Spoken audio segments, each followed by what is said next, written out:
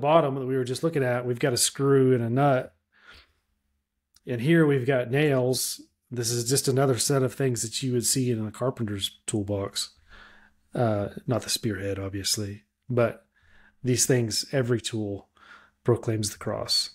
And I have to stand there and say, my work, even if I'm doing something that's good and worshipful, still requires the cross to redeem it. If that makes sense. The nails are neutral in themselves. They're tools. But they've been used for something essential. I don't know. Yeah, essential. Yeah. It's a good word. I was going to say glorious.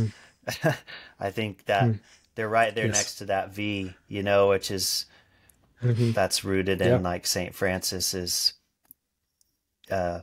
proclamation, when he received the stigmata, and he's like, the 5 wounds of Christ are like the 5 doors or windows where grace came into the world, so those nails and that spear punch those holes where the grace came through. It's tricky business. And it's a motif that shows up in quite a bit of your stuff, is the 5. In fact, I have a cup that I've got a series of cups that Jack made for me, but I'll put it up to the camera. I don't know if you can see it.